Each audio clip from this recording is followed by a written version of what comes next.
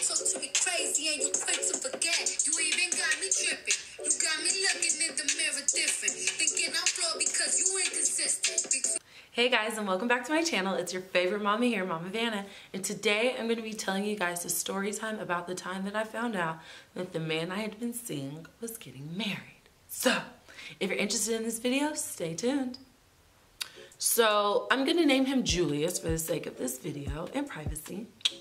I met Julius earlier in the year at a club in Dallas.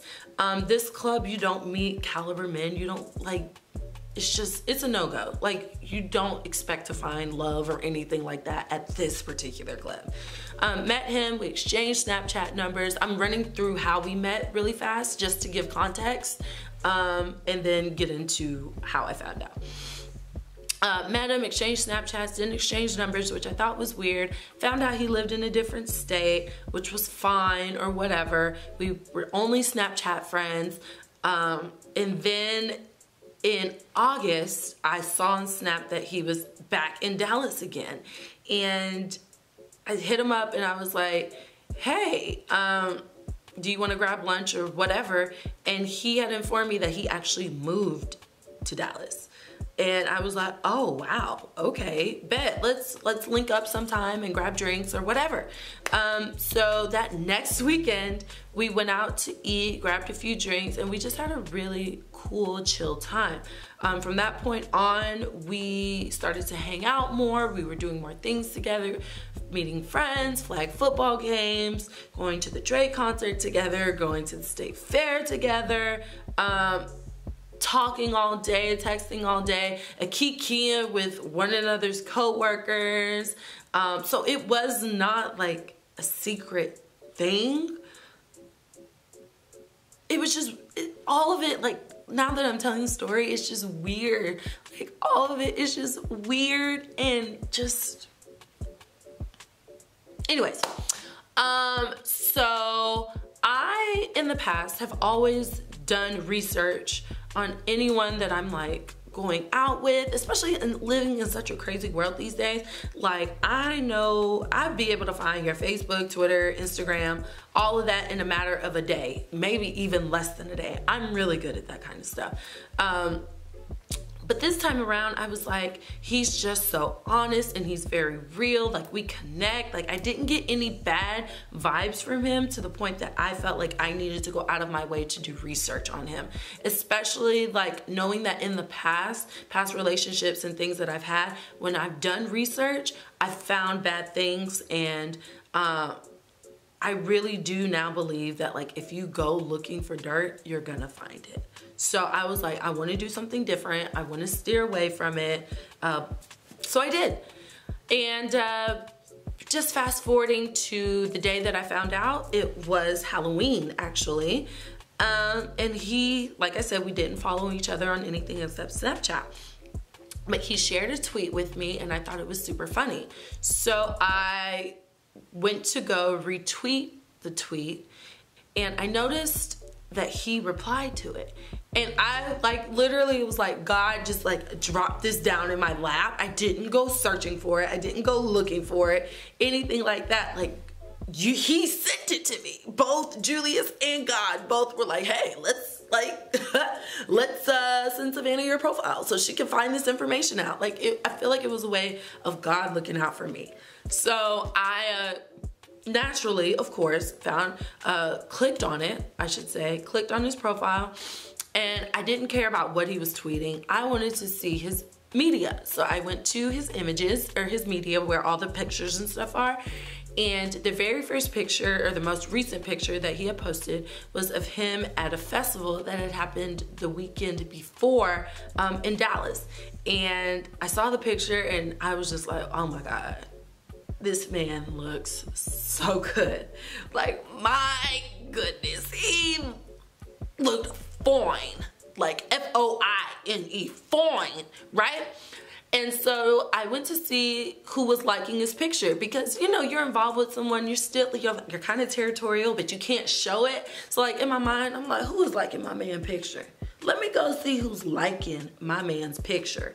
So I click on the likes, and it's like 5 or 6 girls that have liked his picture, but one stood out to me because in her bio, it said that she was from the same state that he was and also had one of the schools that he was from. So I was like, let me, boop, nosy Rosie, let me go click on it, right? So I clicked on her profile, and the very first or the most recent tweet that I saw was she had said, I hope Julius knows he's going to buy me the car that I want. Hashtag, happy wife, happy life. And then that first stage of denial had set in. I was like, oh, this is just a coincidence. Like, how many Juliuses are there in the world? Yes, he had a very common name. I was like, there are a ton of Juliuses in the world. Whatever. Like, keep scrolling. Bitch, keep scrolling, right? So I am in like crazy, like, oh my God, this isn't happening mode. Eye twitching, like starting to sweat under my armpits because I know I'm about to find something. Even though I'm like mentally prepared to be like, oh, you're not gonna find anything. I know that I'm about to get some bad news. So I scroll to the next tweet, and the next tweet says, I can't wait to marry my king in 6 weeks. 6 weeks. 6 weeks, y'all. 6 weeks. Ooh, then I had a king emoji, a queen emoji, and a ring emoji. And at that point, I needed literal visual proof. So I went to her media, and y'all, her media had everything that I needed to know. Pictures of them together, pictures of her and him coupled up, doing things. Like, it went back some years, okay? Yes, I had time. I had time because my feelings and my heart and my everything were involved. So I made some time for it, okay? And I had everything I needed to know. I knew at that very moment I was never gonna talk to him again. So I went to my Snap, and I instantly started, let me go back a little bit. Before I started to blame myself because I didn't do the research that I normally do. This is something that could have been easily found out if I had done the proper research. But because I was so blinded by how he made me feel and how much we vibed and how much we connected, and he was saying all the right things and they made sense, and we was really just big kicking it, and it just felt right. I didn't do the necessary research that I normally do. I went to my Snap, I posted a meme of a girl getting her face painted like a clown, and I said, I can't blame anybody but myself. He responded to it and was like, why do you still have this in your camera roll? And that ticked me off, y'all. I don't know why it ticked me off, but it did. So I let him have it right then and there on Snap. I said, because when people do clown shit to you and you feel like a clown, like the man that you've been involved with is getting married in 6 weeks, that's why I posted it. He instantly hit me back like that and said, he said, you really don't know what you're talking about? Just hit me up when you're free. I wasn't planning on hitting him up. Hours later, I called my really good guy friend, and I called him because I know that no matter what, he is always gonna keep it a buck with me. He's always gonna give me the straight, no chaser type of answer. And those are the type of people that I like. Tell me how it is. Tell me like why. And so I hit him up and I told him what had transpired, and he was like, yo, like that's some wild stuff. Like, it is genuinely wild. He said, I don't see a scenario where he can get out of this. You can't get out of that. You cannot get yourself out of that. He said, I'd be interested to know what his excuse is. And that got me thinking, like, you know what? I want to know what his excuse is. So I hit him up. I was like, yo, I'm free. He calls me and he's like, hey, how are you? No. Are you getting married? Straight, no chaser. I don't have time for none of that fake, phony, fugazi stuff. How are you doing? The sun is shining, the birds are chirping. No, dude. Birds are not chirping. It is cloudy, it's raining, it's lightning, and you better have a good excuse because I'm about 5 seconds from running you over with my car, okay? So I asked him, are you getting married? He said no. I asked him multiple times. He said no. So finally, I'm getting irritated. I'm getting frustrated, and I'm sweating under my armpits. And I don't like to sweat under my armpits, okay? So I finally was like, do you want to know why I keep asking you if you're getting married? He was like, yes. So I walked him through the steps just like I did with you guys. Y'all, you could have heard a pin drop through the phone. He was so silent. So I said again, are you getting married?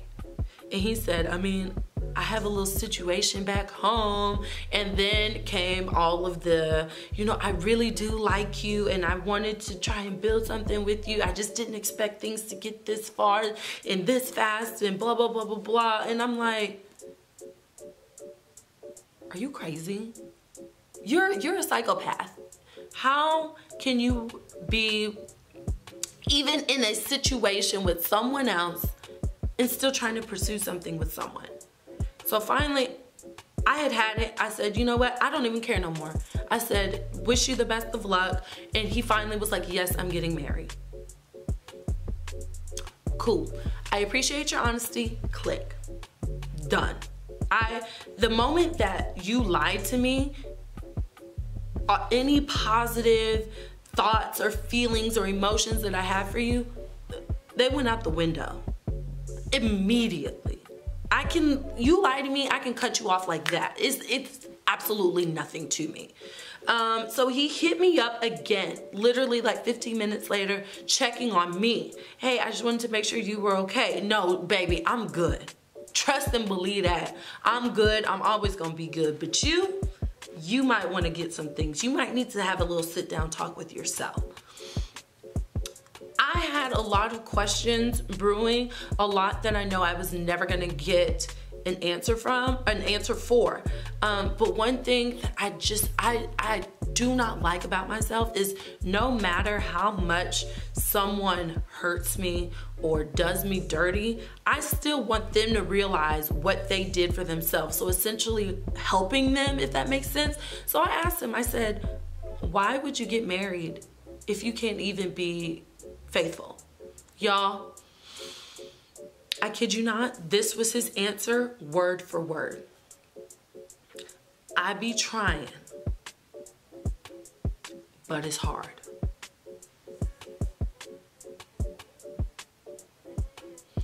I be trying, but it's hard.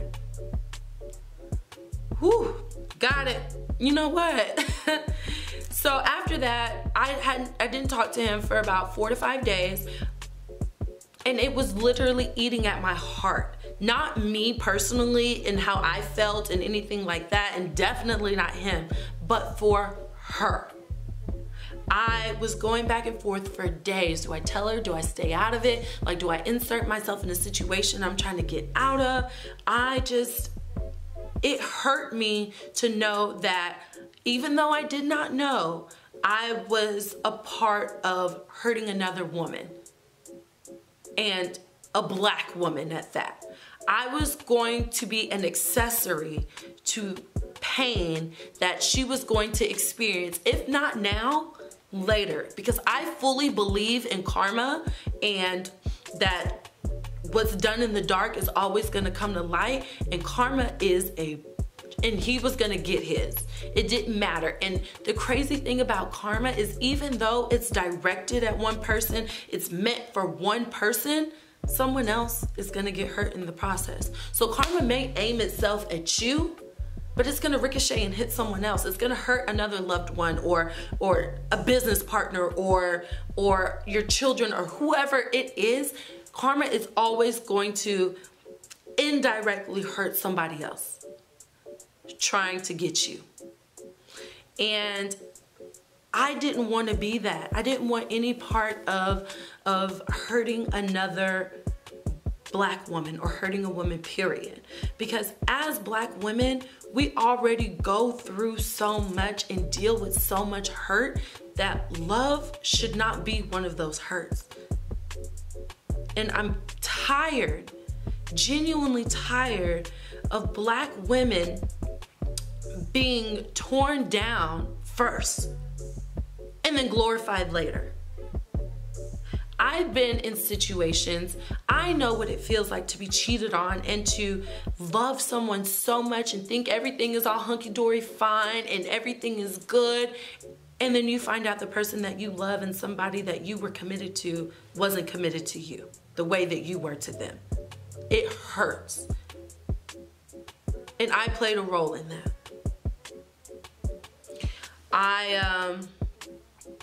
I sent him a message, a long one, basically stating what I just said to you guys. And I told him, I said, you can tell her or I can tell her. But if I tell her, I'm coming with all the receipts. All the receipts.